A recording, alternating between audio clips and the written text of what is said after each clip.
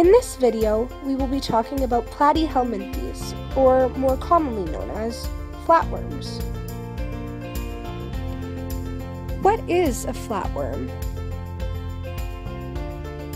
A flatworm is a living organism that falls under the kingdom Animalia, the phylum Platyhelminthes, and the classes Turbellaria, Monogonea, Trematoda, and Cestoidea.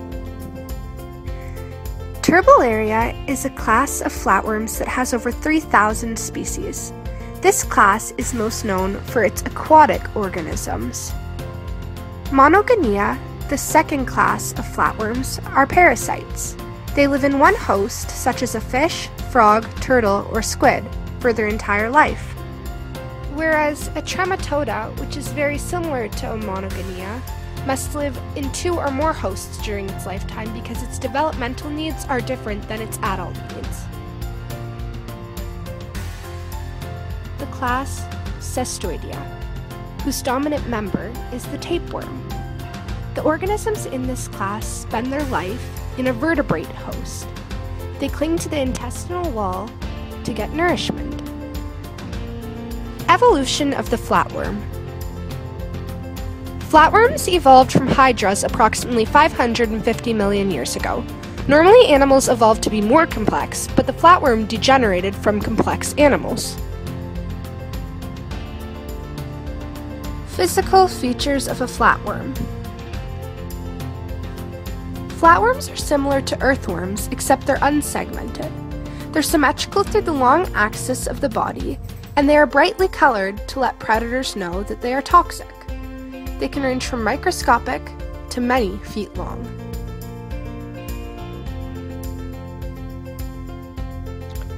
All organisms in this phylum are composed of 3 fundamental cell layers. They are bilaterally symmetrical, and they are invertebrates. Reproduction.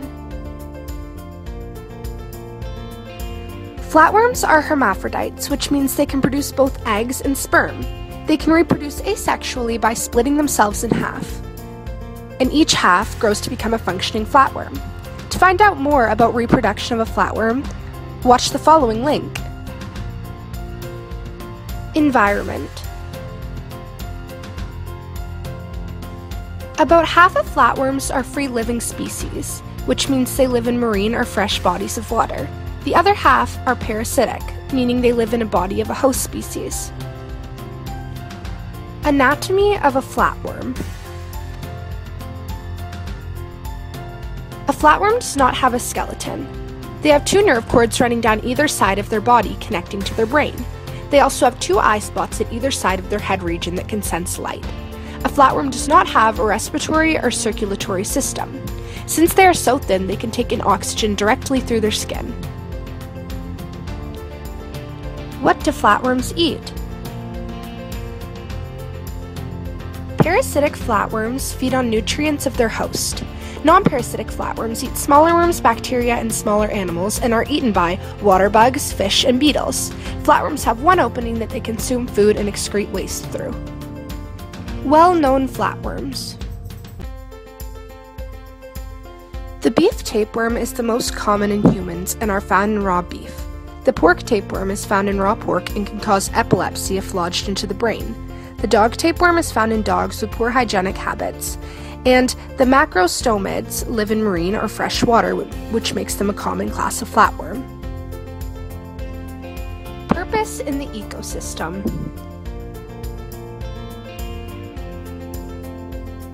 Flatworms help to maintain a healthy population of algae and plankton.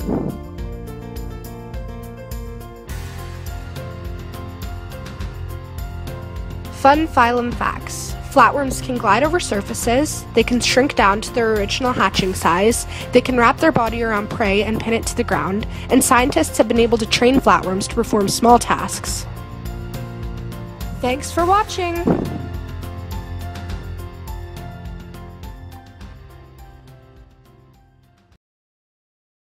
Created using Powtoon.